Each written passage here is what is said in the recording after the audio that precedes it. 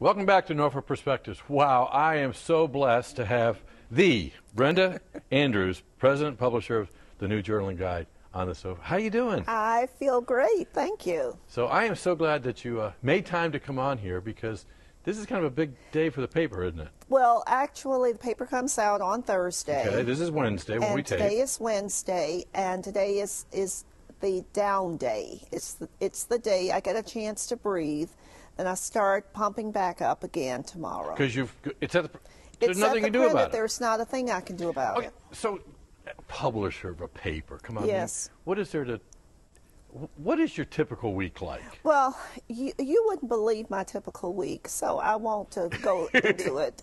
But I'm a hands-on publisher. Right. That means I make sure that everything is done the way I feel it should be done. I don't have a person who does that final check over for me, so I do that.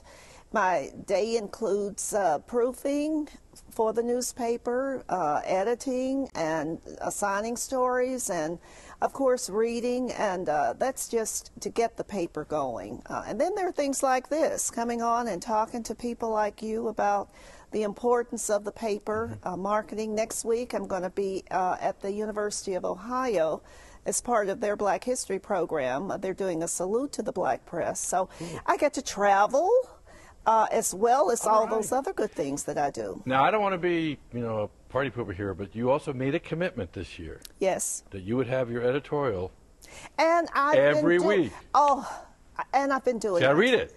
Thank you. It's in there this week, but I'll tell you, that has truly been a challenge for me, because I do it after I've done everything else, and so sometimes my energy level is not where it should be, and certainly my mental level is not where it should be, but I push through because I made that commitment, and at the end of the year I want to put it all together and publish it as a book. Okay, cool. Now, because the Journaling Guide is not just another paper. No, I mean, no. There's a reason for having the Journaling Guide Guide. is an institution, and that's the 115 message. years? 115 years, Bob. We are an institution, just like the church and the school and the college. Those are institutions.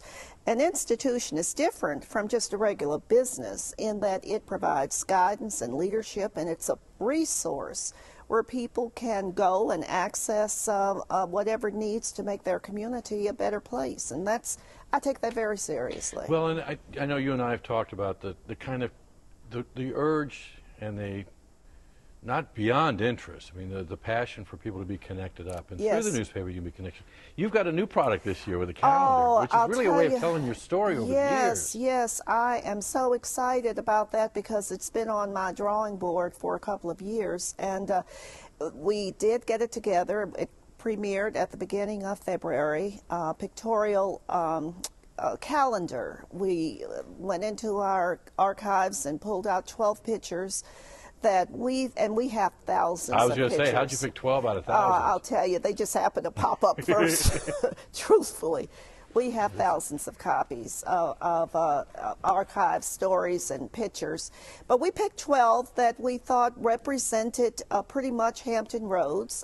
We have a picture of the first. I don't want to get distracted. Oh, I know. You will get distracted, because the calendar really sells itself when people look at it. The marching bookers are in there, and Norfolk State Band, when it was not Norfolk State, not even Norfolk State College, but early on when it was under Virginia Union.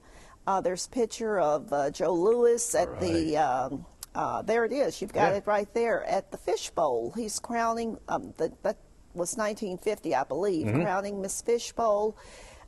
We've got a picture of, that's the one from Norfolk State there. And they're just as spry today. You know what?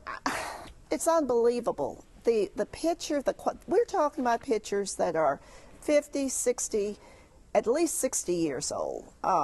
And they are in better condition today than some of the pictures with the quality that we have maybe 10 years ago. And again, for 115 years, one of the missions is to be able to tell the story of the African American community from an African American viewpoint. Perspective, right? That is absolutely right. Okay, we only have a couple of minutes, so this isn't fair to you, but I'm going to bring it up. there's a lot of current issues that are really can be resolved through conversation. I agree. Right? I agree. But yet, to have an appreciation and understanding where we came from, we're celebrating in the month of February Black History Month or African American History Month.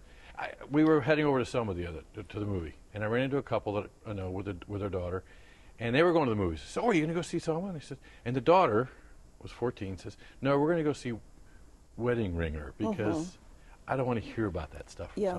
So that connection with history. Yes. How can we get people reconnected to how far we've come? I think that that's an excellent question, and I think we need to do that, because only when people understand where they came from do they understand the struggles that got us here and how important we and everyone else in this country have been to creating a democracy.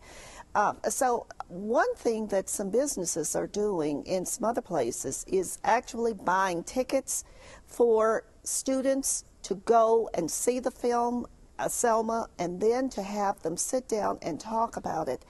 And the young people are responding extremely well to that. Well, and I think something like this in your home, anybody's home, Absolutely. is also a good way to kind of get that conversation Yes. going in your own living room. You're absolutely right, because those pictures were taken during a time of segregation in Hampton Roads particularly. But the people in the pictures are all enjoying life, because life is to be enjoyed. And so understanding that even though we lived in an era of racial oppression, that the community still stuck together, the community worked together, and the community built things together. And that's an important message that young people need. It's a very important message to end the segment on, because we can do that in 2015. We too. can.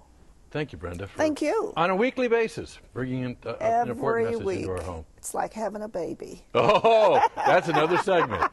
Come back for that one. Okay, when we come back, your library is a really good place to get that information and celebrate. Stay tuned.